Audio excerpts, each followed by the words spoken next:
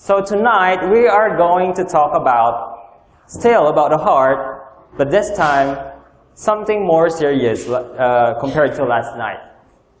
Last night we have learned that heart disease is the #1 killer here in the Philippines. And last night we have learned to avoid 3 things, or 1 thing just last night. Trans fat, then we have to increase our intake of foods that are rich in potassium, and there's something missing in the slide. Can you help me? What's the other thing we talked about last night? Can you remember? It's fiber. Okay? It's fiber. And last night I showed you this slide because I don't want you to forget about this. In order to avoid heart disease, you have to avoid trans fat, saturated fat, and cholesterol. Now we're going to talk about these 2 tonight. Saturated fats, according to the American Heart Association, can raise your bad cholesterol and it will increase your risk for heart disease, and it has been proven for decades now. And if you ask, where can you find saturated fat? Here's the figures. You can see that saturated fat is very high in cheese, in red meat, in chicken, and so on. So most people, if you ask them where you can find saturated fat, they would usually answer either beef or pork.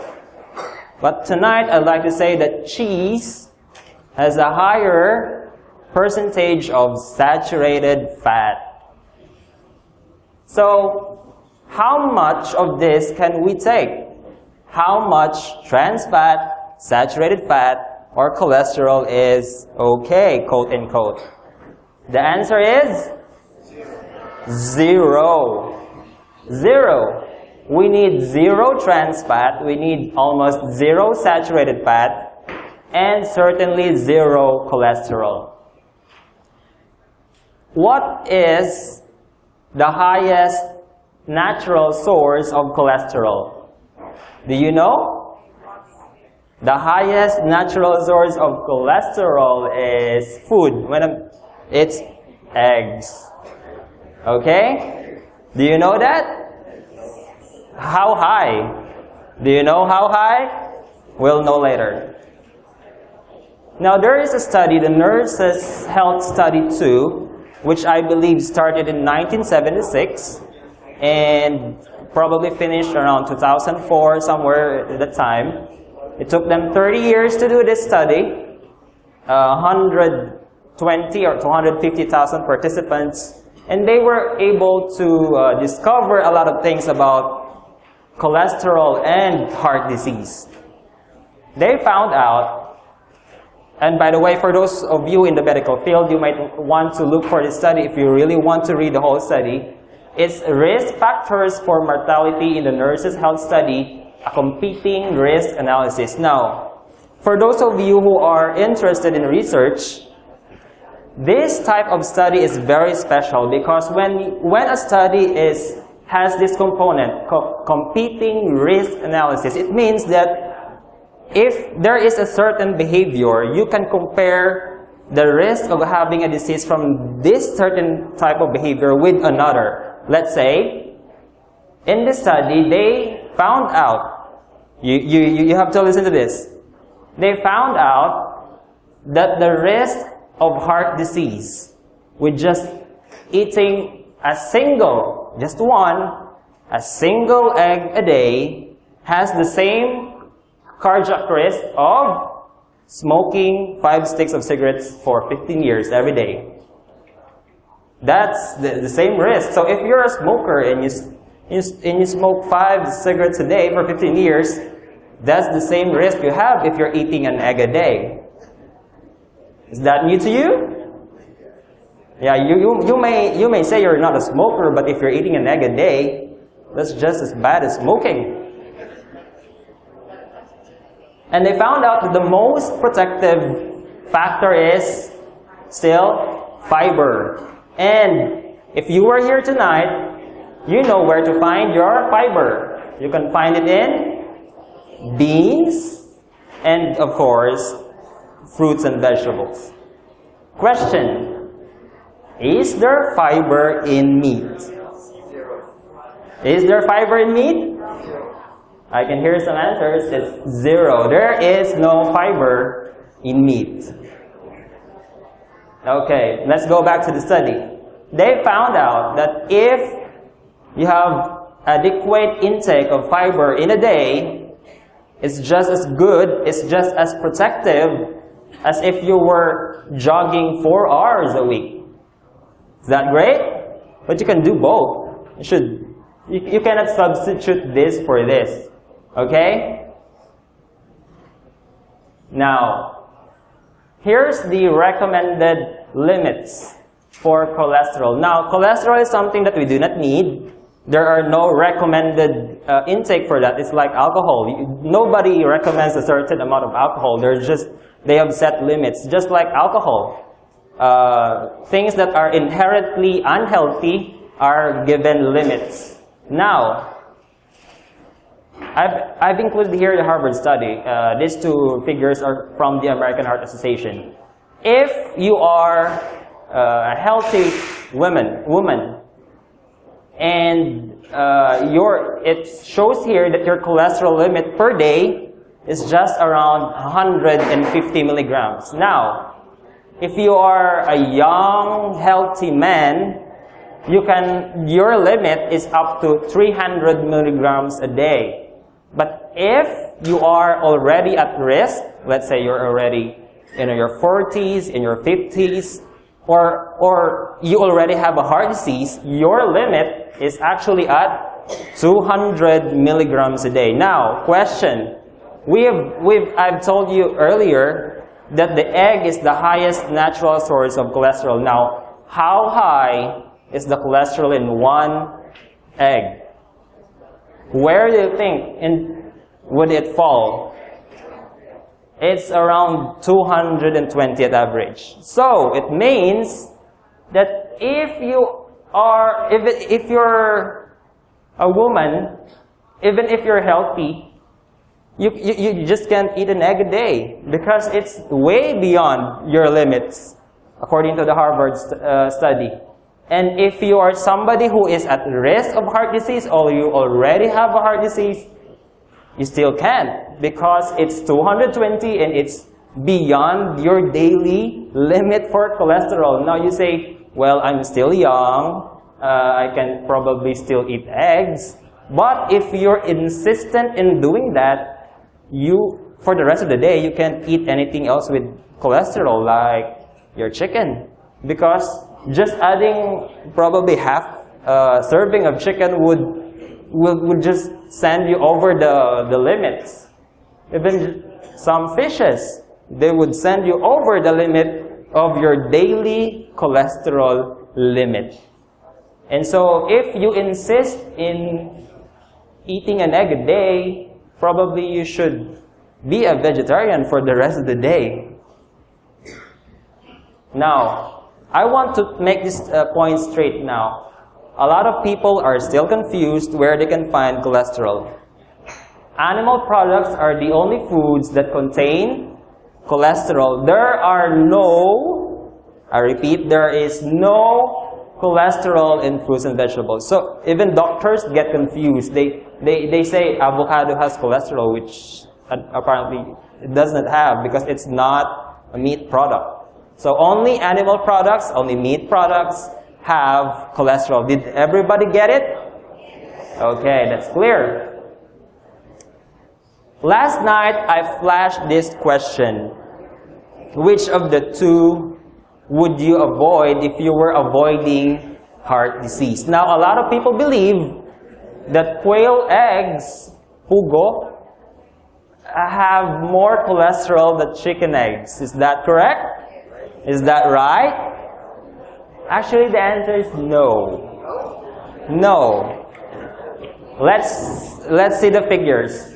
An egg can have around 190 for the small ones to as much as 275 milligrams of cholesterol per egg, the largest ones, which gives it an average of around 220 or 230.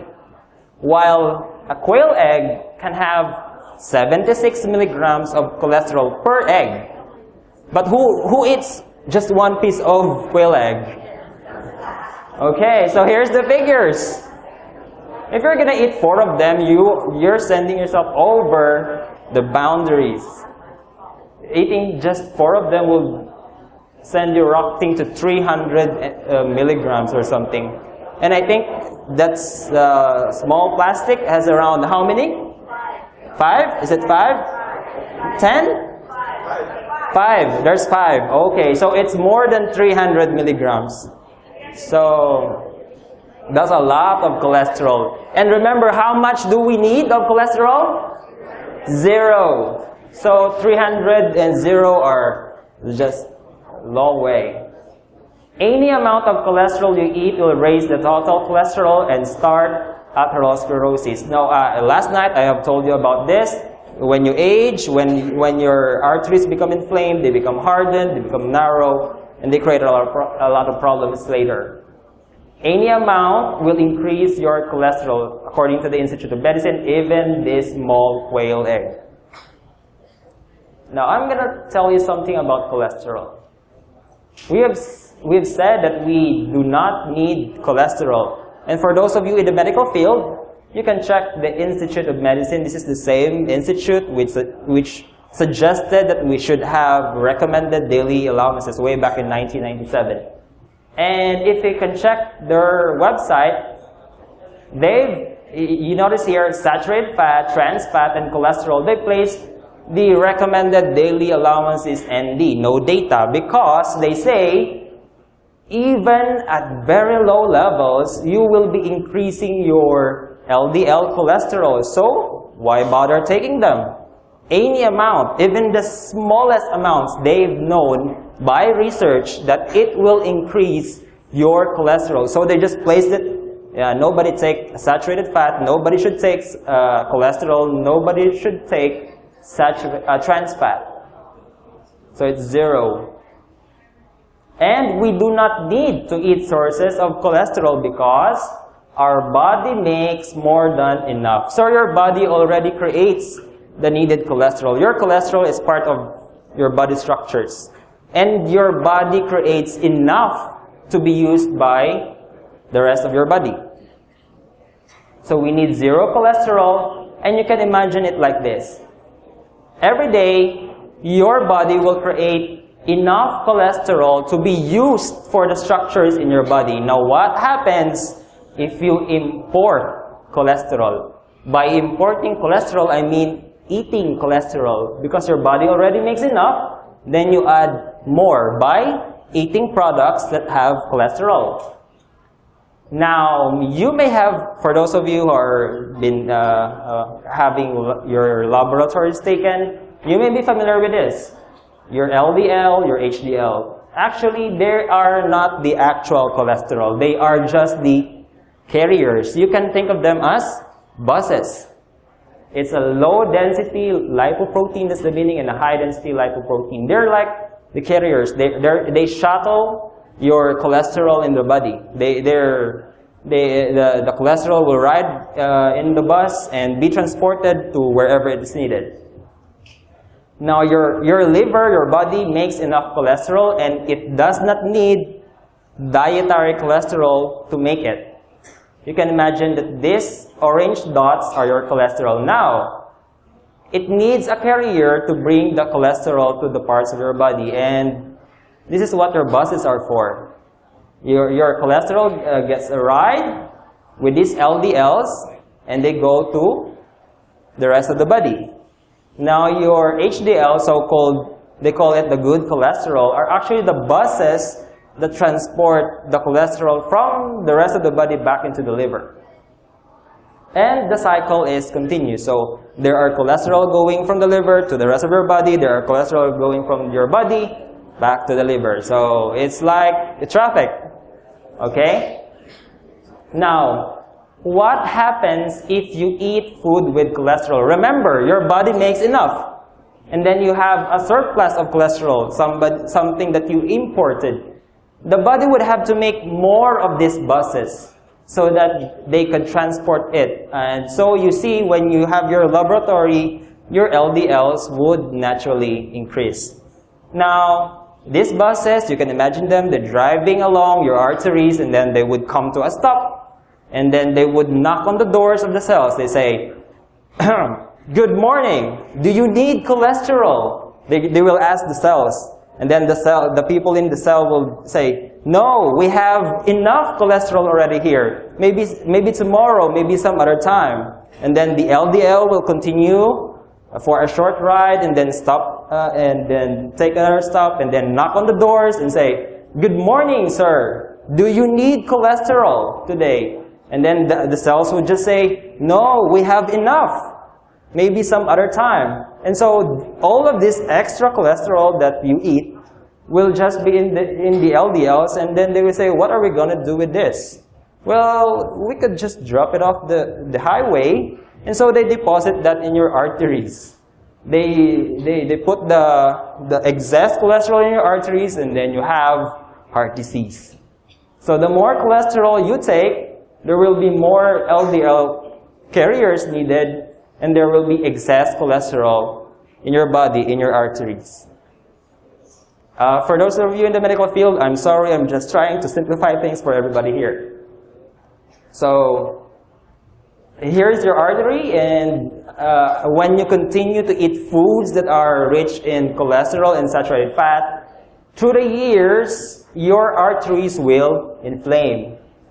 And to a point, it will actually become blocked. And if that happens, you get a heart attack, or if it happens to an artery going to your brain, you get a stroke. Yeah, the second killer in our country is stroke. So how low should blood cholesterol be to avoid heart disease? In a study, they found out that 75% of those having their heart attack actually had a normal LDL. Their bad, so-called bad cholesterols are within the normal range. And so, the editor-in-chief of the American Journal of Cardiology said, if heart attacks are occurring to a person who has a normal blood cholesterol, what can we do about that? Well, right now, the desirable cholesterol level is at 200. And they consider above 200 to be borderline high and so on. And if you have a cholesterol right here, chances are you are still going to have a heart attack. So it's not a guarantee that you'll be safe, even if your levels are at safe range. So they did a lot of study, and they found out that probably right now the safest level would be at around 150. Now if you're asked, there are only two ways that you can reach that level. Number one is the drugs. You're going to use statins, lipid-lowering drugs, or you have another option, a plant-based diet without eggs, without milk, and dairy products. So why not just choose the drug? Well, okay, why not just go with the drug? The Food and Drug Administration a few years ago has released this report that statins have risk, but they want to add more to that because they found out that these lipid-lowering drugs actually may cause memory loss, forgetfulness, confusion. And they found out that it actually increases the risk of type 2 diabetes. Now, some doctors commented, you have a lower risk of heart disease by using these lipid-lowering drugs, but at the cost of having higher risk of type 2 diabetes. So it's, it's a problem. But there is something that can help solve heart disease and at the same time diabetes. And it's called the plant-based diet. And it's like killing two birds with an apple. Because, yeah, I didn't make it up. That's a real phrase. Killing two birds with an apple also means to complete two discrete tasks in single action. So, if you want to prevent both heart disease and diabetes, there is one solution for both. In review, to avoid heart disease, you should have a healthy weight by exercise. We are going to discuss this more in the coming days. And you should avoid trans fat. Where's trans fat again? So that you cannot forget this, all you have to do is to think about your favorite food. And that's it. That's trans fat. Basically. You just think about your favorite food and that's trans fat. Saturated fat, which is in cheese and meat products, and cholesterol, which is only in meat products. And you should increase your fiber, which is found in fruits and vegetables. And basically, that's it. That's your heart disease. I know that this heart lecture is heartbreaking for everyone. You see, you have to give up a lot of things. But there is something that I'd like to tell you. This may be hard. I think it needs a lot of praying. But in Philippians 4:13 it says, let's say this all together. I can do all things through Christ which strengthened me. You have to claim that. So tomorrow, please come back at 10:30 a.m. to know more about the brain and mental health. So thank you so much for coming. I'm so happy to see all of you tonight, and see you again tomorrow. Thank you.